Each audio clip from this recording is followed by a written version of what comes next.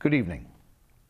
Just after we recorded tonight's edition of Insight, 60 Minutes on CBS aired a powerful segment on their 46th anniversary program, which brought home forcibly the issues we discuss on our show, namely the consequences of mentally ill children as well as adults not receiving adequate or timely treatment, or indeed, not even being properly diagnosed early enough, and the sometimes fatal consequences for our society of those inadequacies. 60 Minutes has given us their permission to broadcast a small segment of that show. Here's Steve Croft. The mass shooting at the Washington Navy Yard 2 weeks ago that resulted in the deaths of 13 people, including the gunman, was the 23rd such incident in the past 7 years. It's becoming harder and harder to ignore the fact that the majority of the people pulling the triggers have turned out to be severely mentally ill, not in control of their faculties, and not receiving treatment. In the words of one of the country's top psychiatrists, these were preventable tragedies, symptoms of a failed mental health system that's prohibited from intervening until a judge determines that someone presents an imminent danger to themselves or others. The consequence is a society that's neglected millions of seriously ill people hidden in plain sight on the streets of our cities or locked away in our prisons and jails. Good evening. My name is Ron Berglas, and this is Insight. Columbine, Aurora, Sandy Hook, names that will be forever branded on our souls as unconscionable crimes committed by young people who many think could have been stopped had they been properly diagnosed and treated before they lost their way and destroyed the lives of so many innocent people and their families. If you're a parent or caregiver, how do you tell the difference between innocent childhood behavior and behavior that needs to be looked at more closely? Is your child behaving strangely? And if so, what does their strange behavior mean? What could possibly be wrong, if anything? And where do you go to find out and then start the process of making it right? At what point do you have to finally admit to yourself that your child really does need help? Tonight, we hope to provide you with some of the answers to those questions, and at the end of the show, we will post a list of people and places you can start with when you come to the point when you have to ask for help. My guests are Dr. William Shearer, Officer Dennis Barnett, Dr. Teresa Frausto, and Michael Schertel. Dr. Shearer is licensed as both a psychologist and marriage, family, and child therapist, specializing in the treatment of child and adolescent anxiety disorders, co-parenting issues, anorexia nervosa, and bulimia. Dr. Teresa Frausto currently serves as the medical director of the Department of Behavioral Health Department of Psychiatry Medical Services. She has worked for San Bernardino County for the past 10 years in the behavioral health outpatient clinics and as clinic medical director for the Juvenile Detention and Assessment Centers. She is triple board certified in adult, child, and addiction psychiatry. Michael Schertel has served the adolescent population of the County of San Bernardino as a clinical therapist, clinic supervisor, as program manager, and as the Deputy Director, Regional Operations and Children's Services. And Officer Dennis Barnett is the Director of the Fontana Leadership Intervention Program, better known as the FLIP program, which was established in 2009 as the Fontana Unified School District began looking for options for interventions for at-risk students. Dr. Shearer. Hello, Ron. Welcome.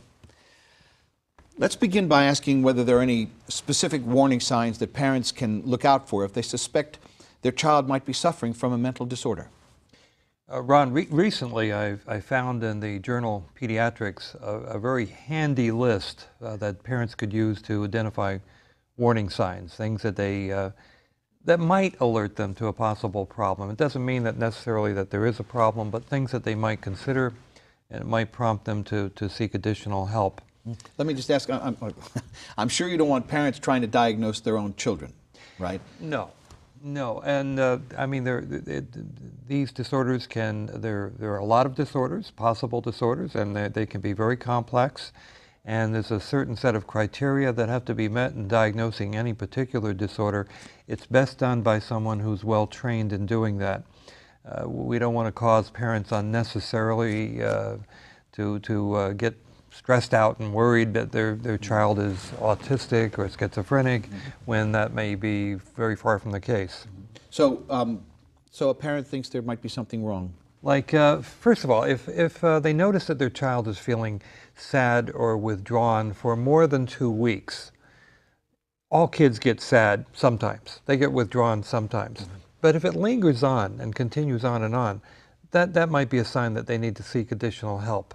Another warning sign is if a child is seriously trying to harm or even kill himself, or makes threats about killing himself, or making plans to do so. Very definite warning sign. If a child is having sudden, overwhelming fear for no particular reason, sometimes with a racing heart or rapid breathing. I work with kids who are 8 and 9 years of age having panic attacks. It's not too young to have panic attacks, to have extreme anxiety or depression. And parents can notice these kinds of things. You know, parents hear labels tossed around all the time. You hear ADD, ADHD, bipolar, schizophrenia, and they get worried. They see somebody else's child, they hear about somebody else's child, and they get worried, and they look at their child and they're not sure. So where do they go to find out? What do they do? Well, again, if they notice any of these warning signs, if things are really out of the ordinary, they need to not keep it a secret. Often parents are in denial and they don't want to admit that their child might have a problem. If they suspect a problem, they need to consult a specialist. They could start with their pediatrician.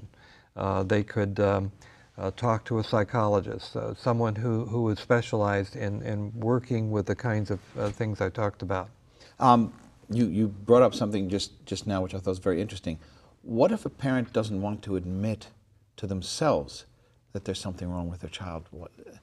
You know, in the case of Sandy Hook, that boy lived in the house with his mother, and the mother didn't seem to get him any help, and did all the wrong things, it seems, and everybody was made to pay the price. Yeah, that can be a huge problem. Parents don't want to acknowledge. They don't want to. They don't want to know that their child has a severe problem, maybe a problem that may follow them for life. Parents are often in denial. They often are slow to get help. But like I said before, getting help early is often the key. Is there a genetic link? Is there any kind of genetic link between parent and child that might have already planted the seed for mental illness? Well, there are some things that do run in families, like being bipolar or schizophrenic. It's really important to get a family history.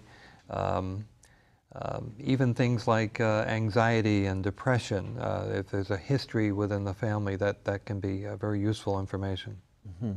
I understand that there are environmental and there are biological causes for mental illness. And we're talking about now are biological causes in terms of genetic. Is that right? Yes. So if we're talking about environmental causes, I think the one that we hear about most are children being damaged because of problems that the parents have between each other. Could you talk about that a little bit? Parents that have a really tough time bonding with their child produce children with attachment difficulties. What is that attachment theory, right? Yeah. What does that mean? Yeah, well, a child needs to have a secure attachment early in life, primarily with mother. If that doesn't happen, a child is likely to have trouble with relationships thereafter, and trouble with their sense of self. Does it have to be just with the mother? Can it? No, it could be with mother, with father.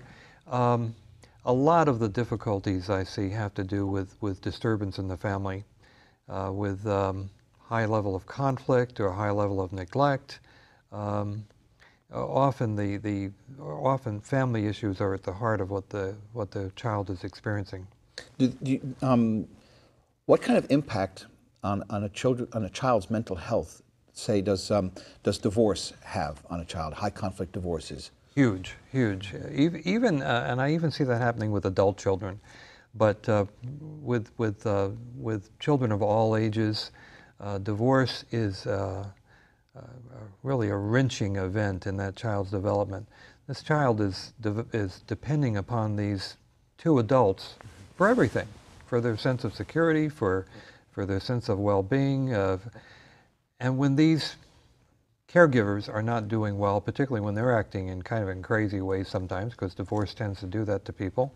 That impacts very heavily upon the child. Often the child is finding himself or herself in the middle, having to choose or feeling like a go-between. It can be very damaging to children. It can also be handled in such a way that the damage is minimized. So in a sense, one parent might be using the child as a weapon against the other parent. That is, unfortunately, that's often the case. I've heard that happens quite frequently in high conflict divorces. Yeah. Is there a term, is there a phrase for that? Has anybody taken a look at what damage that causes? It's referred to as parental alienation syndrome. And now I'd like to welcome Michael Schertel and Dr. Teresa Frausto. Dr. Frausto, could you give me some idea or examples of the link between mental illness and poverty? As far as mental illness and poverty, mental illness can affect anyone, any color, any race, any socioeconomic class. There is no preference, but it does, once someone has mental illness, they may often lose the ability to function at higher levels and may lose their jobs. And so there will be a tendency, especially the more severe the mental illness is, to then not be able to work and provide for your family. So there can certainly be more mental illness in people who live in poverty. So you have a family, you have a poor family, and they think there might be some mental illness there in their child. They have no insurance. What do they do? Well, it's important to recognize what symptoms can look like or how mental illness can present in children. Oftentimes, let's say for adolescents, parents might think, or even teachers, that the mental illness, that it's not mental illness, that it's just normal behavior, acting out behavior, they just want attention. However, it's important to realize that if these symptoms start to affect their level of functioning, where they're not receiving the same grades that they did before, so instead of getting A's, they're getting C's, or instead of B's, they're getting D's, or they're not sleeping, or they're not eating. But you're describing normal teenage behavior to me here. Where's the difference between a teenager who just decides to have a bad year in school and the onset of mental illness? Usually it does continue to go on. It can affect not only their functioning at school, but they can have sleep and appetite changes. There could be a weight gain or weight loss, or trouble sleeping or sleeping too much. Those are things that are very much red flags. So this family with no insurance, what do they do? The first thing they could do is certainly talk to their pediatrician or the family doctor, and certainly also they can call the county. We have an access number that they can call and ask to be assessed. So they can call 211. We have a relationship with 211, which is available 24/7, and they will link to our clinics. So if the family needed an assessment or services or a referral, they could be directed into one of our local clinics, or they could be referred to a fee-for-service provider. When a family comes to our programs and they have no insurance, we have a process where we interview them and we'll determine what their share of cost would be, which is based on a system created at a state level. So there may actually be no cost to the family. If that's the case, also we have eligibility workers in our programs that will help them apply to Medi-Cal, and that would be able then to provide insurances for both regular health care as well as mental health care. Is there any kind of waiting time? Say a family wants to get in there. I've heard that some people have to wait to see specialists up to a year sometimes. Is that right? No, we triage cases. So when you come in, we have screening times, and if you call the clinics, they'll tell you what those times are. So you'll come in and you'll be screened, and at that time a clinician will determine the level of urgency. And so your appointment time will be based on how urgent your case is. The more urgent, the sooner you would be seen. The goals for coming in and getting a full assessment would be within 2 weeks. So you would get a full assessment within 2 weeks? You could, yes. It doesn't matter whether you have insurance or not? Right. And at the time of the screening, we would do the UMDAP, so you would know, that's the universal medical screening process. You would know at that time what your cost would be, or if there was no cost. If there were determined that you might qualify for Medi-Cal, we would probably assist you at that time to do the Medi-Cal application. What if there's a cost and they can't pay? We can do fee waivers if we believe that that's urgent, and we have programs that are funded by the Mental Health Service Act where there's no cost to the families. So we would look for the most, depending on the level of need, the most appropriate service with the least cost to the family. So a parent comes to you with their child and says they're worried about their child, and they have to go through a 2-week assessment. So they see you and then they go home, and the situation continues to progress and possibly go further downhill. It's not like you can give them, I beg your pardon, give them a pill or something that they can take to alleviate the symptoms in the meantime. What can you tell a parent whose child is exhibiting strange behaviors but who hasn't yet been properly diagnosed? What can you tell them to do for their child? As part of the assessment, you will look to see what the diagnosis is, but it's also areas of their functioning. Oftentimes, for example, someone might come in who is the very typical, a 3rd grader will come in and be having severe behavioral problems. And the parent is just beside themselves. They've tried everything. And it turns out that, well, they did well up until last year. And when they started school, they could no longer do the schoolwork, and it's because it turns out they have a learning disorder. But it was mild enough that they were able to compensate and get through for kindergarten, 1st grade, and 2nd grade. But when 3rd grade hit, it was much too difficult. Well, on top of that, so there's not a pill for necessarily a learning disorder, but there's interventions through the school that will be needed. Then on top of that, well, yes, they might have a depression, but the depression is really dependent on how well they do in school. So that's one example. Another example is they have a learning disorder and they have attention deficit hyperactivity disorder, which is the most common diagnosis that we see in children. As a matter of fact, 1 in 5 children will have a mental disorder, according to the recent CDC report, Center for Disease Control. And ADHD followed by depression and anxiety, those are the most common symptoms. So they're getting an assessment and they're getting a diagnosis, but they're also getting an assessment on all their other areas of functioning in their life. I've heard often about ADD and ADHD, and it's talked about in schools.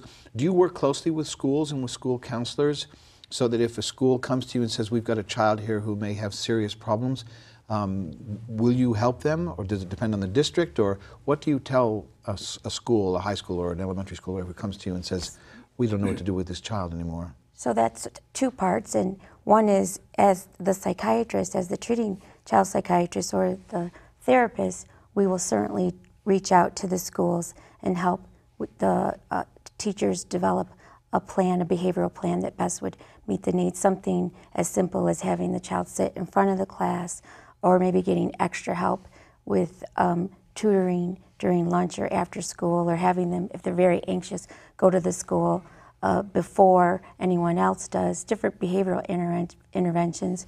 And then we also have a systems approach, which Michael can discuss. We have contract services. So we have agencies that are private, nonprofit agencies that provide on-site services for the school at multiple levels. So we have one level where they train teachers and school staff how to recognize the signs of mental illness so that they can begin early intervention. We have another program, which is really an early intervention counseling program that's managed by the same provider, that they refer those children in to get some immediate counseling. For those kids who are determined to have more serious concerns or greater need, they can be referred into our children's intensive treatment. Again, the same provider has that same contract, or it's really like a continuum within the school service model. So we're training the teachers. Here's some things to look for. If you see these, do this. And then when they're referred into that secondary program, if it's more severe, they can refer on. But we also have numerous other adjunctive services that can be provided in the classrooms.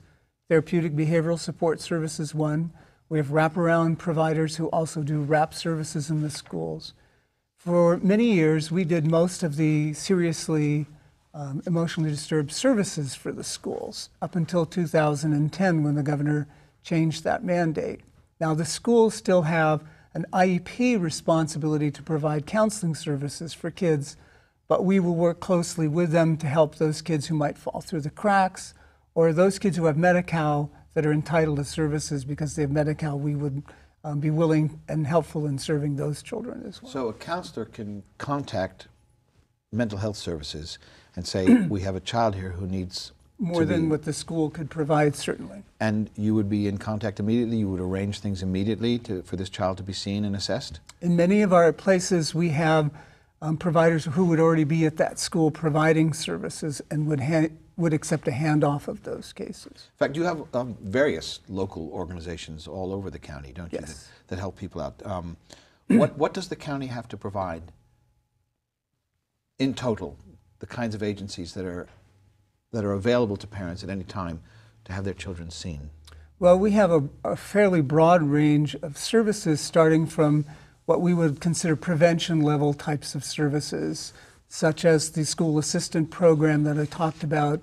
We have family resource centers where parents can go get parent training, parenting classes, some Because that's important, isn't it? Yes. And in many cases, when you're dealing with children who have some initial emotional problems, how a parent responds to them will make a big difference. If you tend to deny it or minimize it, you're likely to exacerbate the problem and it'll go on longer. And the longer it goes on, the more difficult it will be to remediate. So training parents how to manage kids who have learning disabilities and emotional problems early on will make a huge difference in the success of treatment for that What child. about parents who don't want to cooperate, for whom mental illness is almost a stigma, and they don't want to either admit it or take part in any program to help their child that would involve them? What do you do? On an individual basis, so if someone is coming in to one of our clinics and seeing one of the psychiatrists or therapists, we really just try to continue to support them and engage them and let them know what the options are. Usually the child is in much distress by the time they get to the clinic that they do want treatment. And it is a lot of education of the parents and helping them with the stigma, because there is a lot of stigma involved in getting treatment. But you're talking about a lot of people here. I understand that something like 20% of the children in this country who have mental illness are ever seen or assessed. 20%. So can you tell me with any degree of certainty that the children of San Bernardino who are suffering from mental diseases or illnesses can be treated whenever they want, whenever they need? The facilities are there whenever they need them?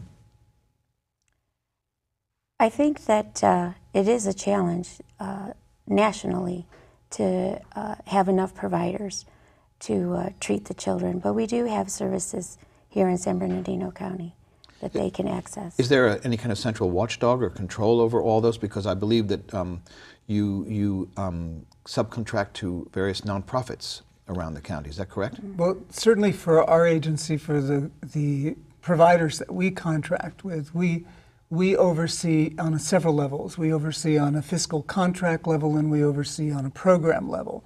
We do quarterly evaluations where in the clinics, at least in the programs that are providing contract services, at least every 3 months for children. And we do a very thorough program review on an annual basis for all of them.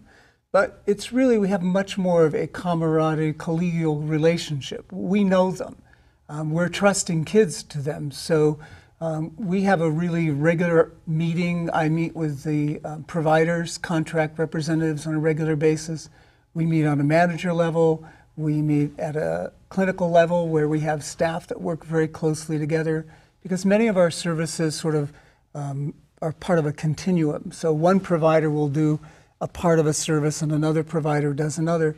So there's a requirement for a relationship to be on there so that we can maintain that trust. Of those nonprofits, I believe I read somewhere that you have 8 walk-in clinics around the county. Is that right? We have 8 county-run walk-in clinics throughout the county, from as far away as Needles. We have Big Bear, Barstow. We have Vista, which is in Fontana. Our biggest one, Phoenix, is in San Bernardino, and we have another large one in Upland and another large one in Rialto. And then we have 4 contract providers who do those. We have a contract provider who does the general mental health services in Morongo Basin, Yucaipa and Redlands. We have one in the West End in the Ontario area. And then we have one, I think I mentioned the Big Bear one. So you walk into one of these clinics or contracts and you get what? You would get what we call general mental health services, would be an assessment to determine that you meet the state requirements under Medi-Cal for need. When you walk in there, is it one of those take a numbered jobs and sit down with masses of people and wait for hours until you get seen, or is it something much less Well, we impersonal? try to make them more friendly in that, but I'm sure in some of the clinics, we have some extremely busy clinics. Phoenix is an extraordinarily busy clinic, and there may be some time. What we do, I think for children especially, work very closely not to have them waiting for hours. But there are some days busier than others. There have been days I've walked into clinics and there was no one there, and I'm wondering where was everybody? And then there are other days you can hardly walk through the waiting room. We also, with children, you see sort of, there are times in the school years where you see a lot more kids. So at the beginning of the school year, our children's clinics will receive a lot of referrals, and so they'll be very busy. But that'll slow down around Christmas and then pick up immediately after the Christmas holidays. And then again, towards the end of the school year, you'll see the population bloom, and then it'll drop off in summer. So there are specific times where we do see a lot more kids than other times. You know, a parent walks in to a clinic or a provider with a worry about their child, and what they want is for their child to be cured. Right. They want success. They don't want their child to be like that. How do you help that parent? And can you let them believe, or accurately let them believe, that there will be success with their child? I know it depends on the kind of mental illness that is being presented, but what can you tell the parent when they walk in? Oftentimes, when the parent arrives and they finally hear that, okay, my child has a clinical depression or a major depression or ADHD, they're very relieved that something is going on with their child, and it's not that they're a bad parent, because oftentimes if a child is acting out, others will claim and judge that it's because the parent is a bad parent.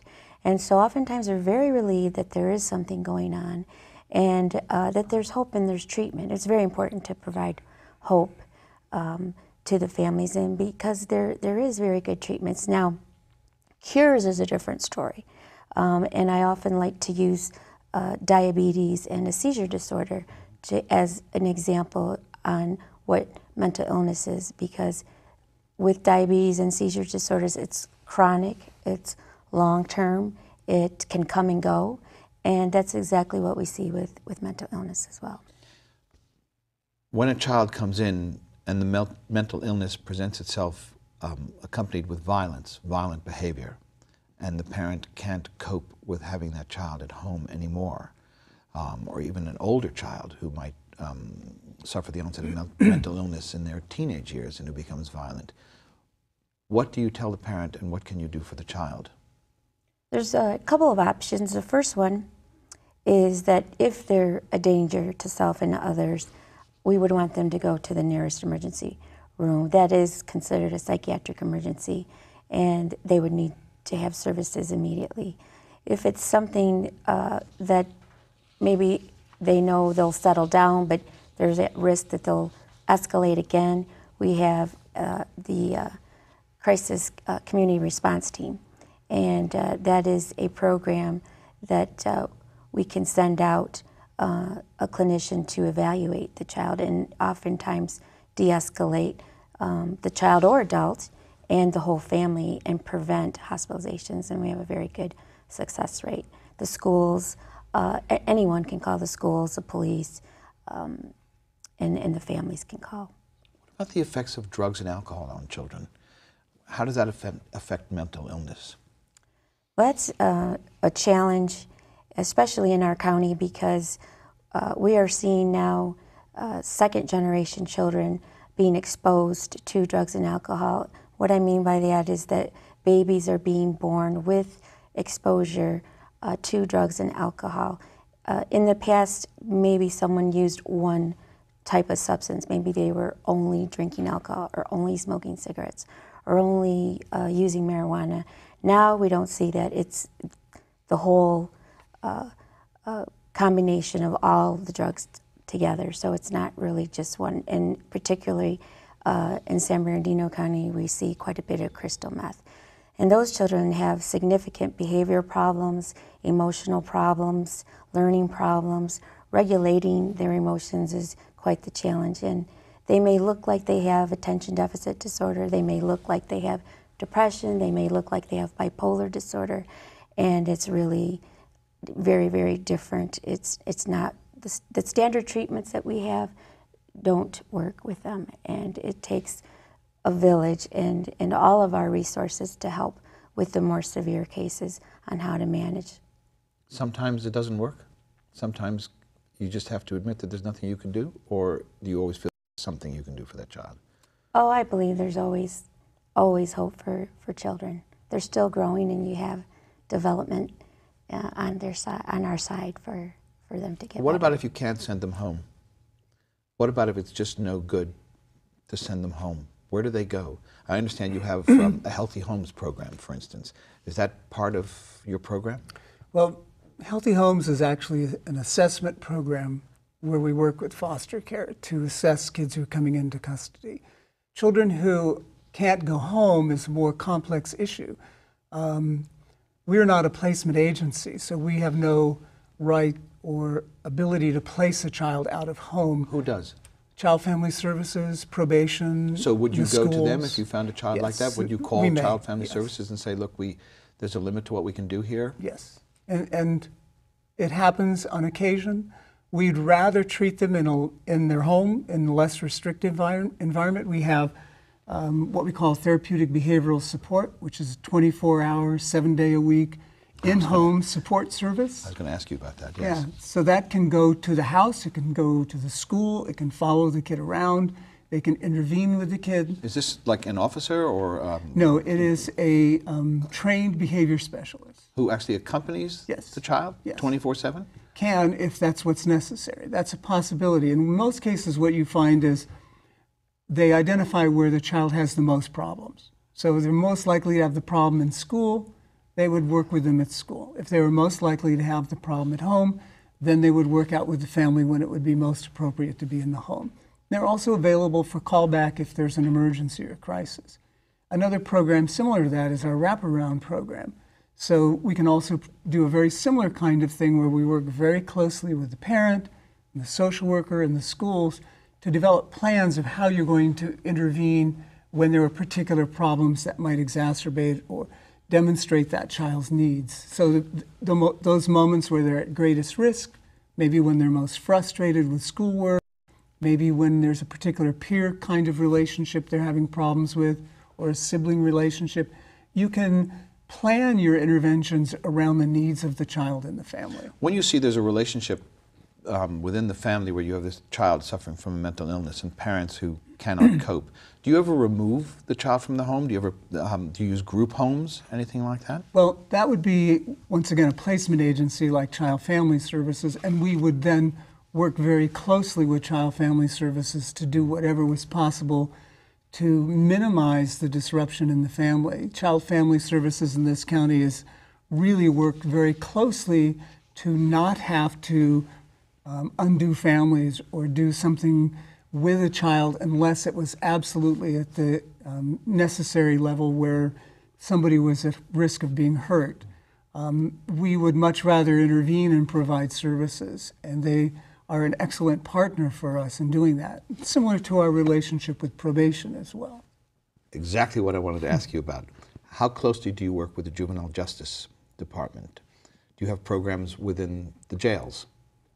I'll let Dr. Frausto, because she worked in our program in the jail for a long time. Yes, it was quite surprising when I first went to work at Juvenile Hall how many mentally ill adolescents we had there. It was very surprising.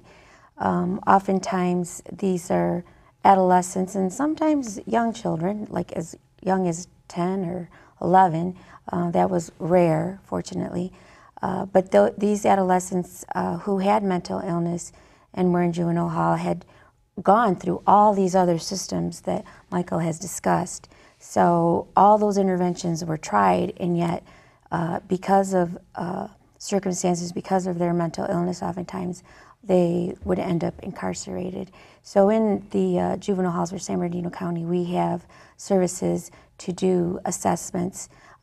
We see and assess every single adolescent that gets incarcerated, and from there decide whether they need further psychiatric treatment when they're incarcerated or if they need to be referred out.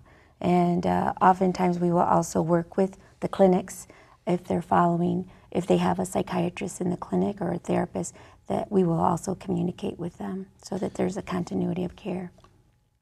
So before they go to jail, they're in school, they finish school, there's nothing for them to do afterwards.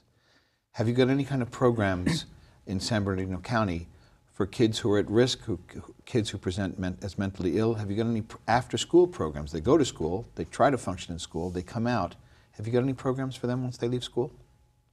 We have extensive transitional age youth programs throughout the county, and we call them that. They're called the TAY programs.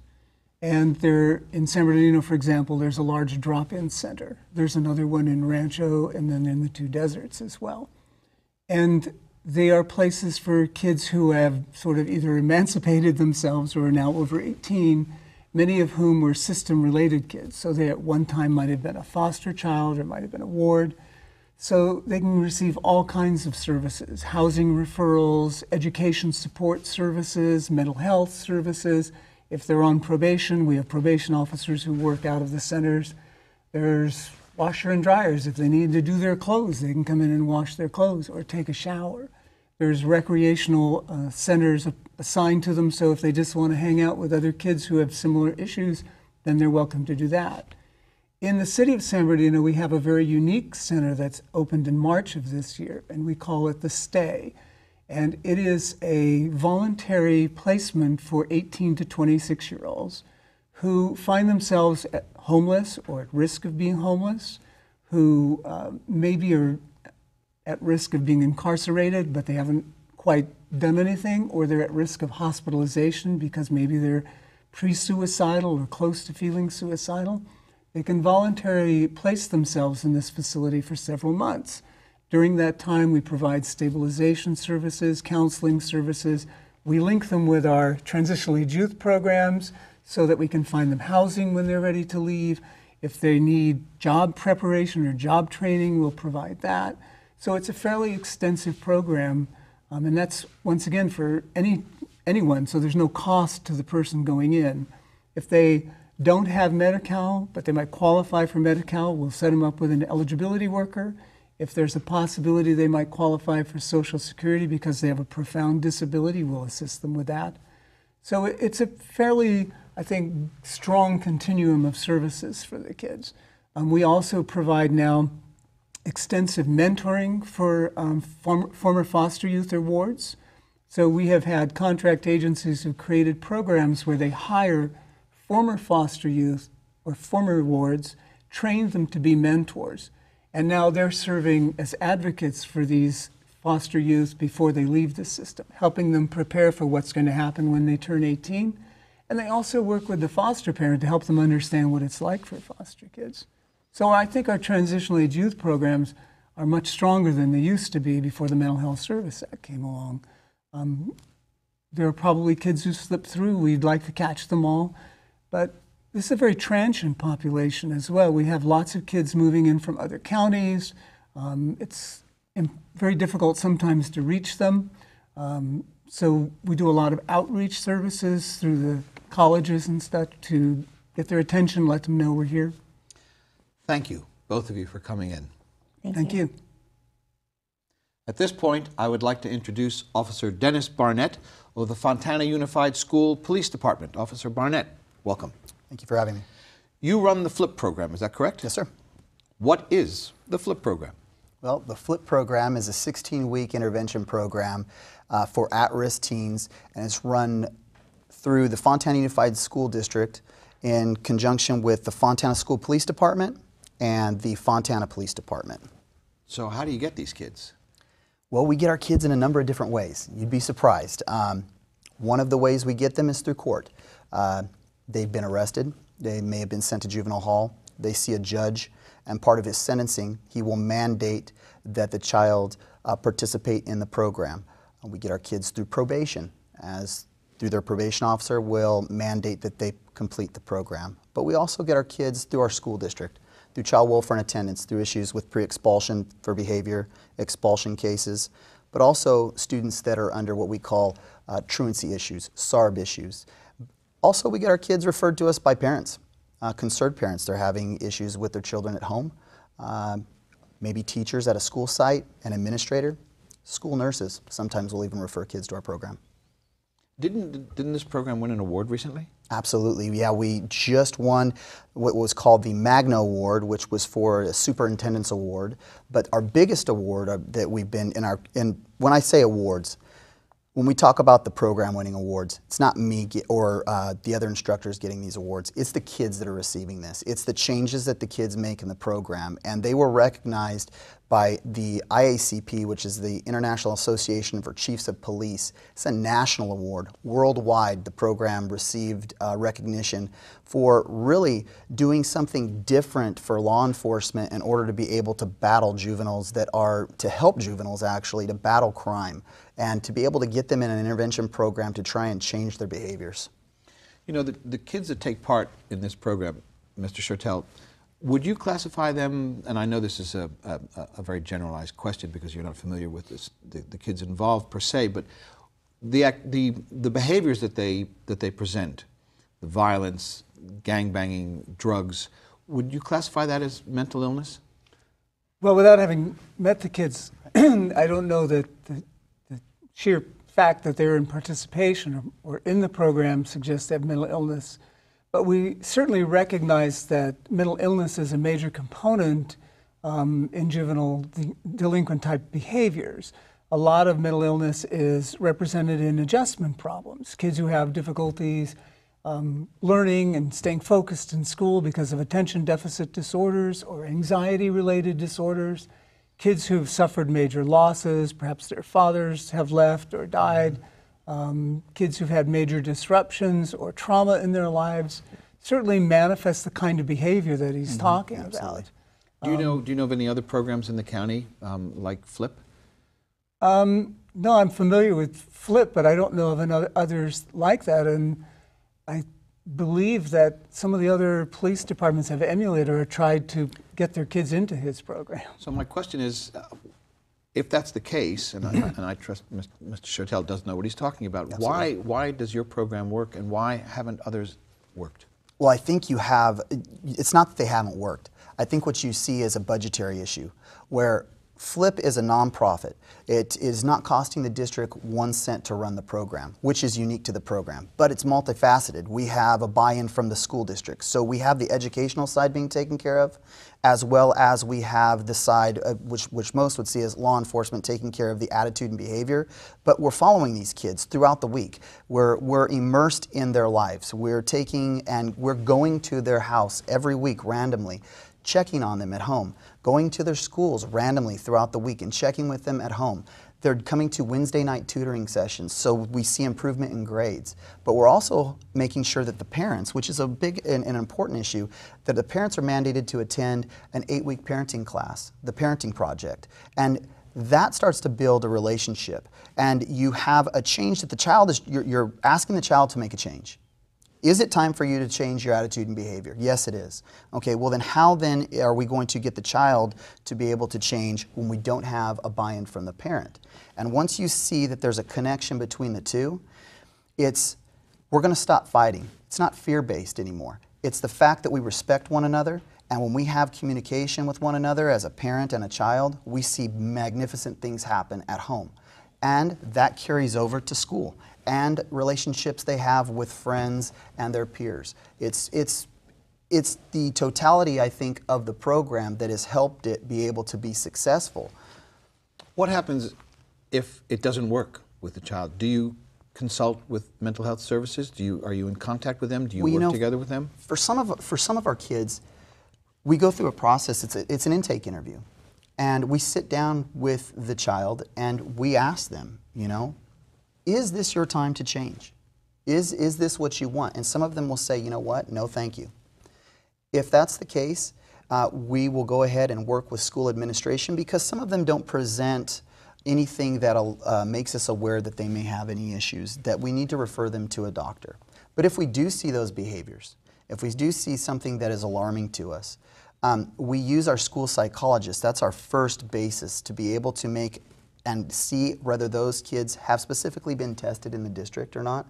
And then based on that, the school psychologist then can make a clinical diagnosis whether they believe they should be seen by a doctor that would be able to help them with those sorts of situations. So Mr. Schertel, this is a program that wouldn't cost or doesn't cost the county anything.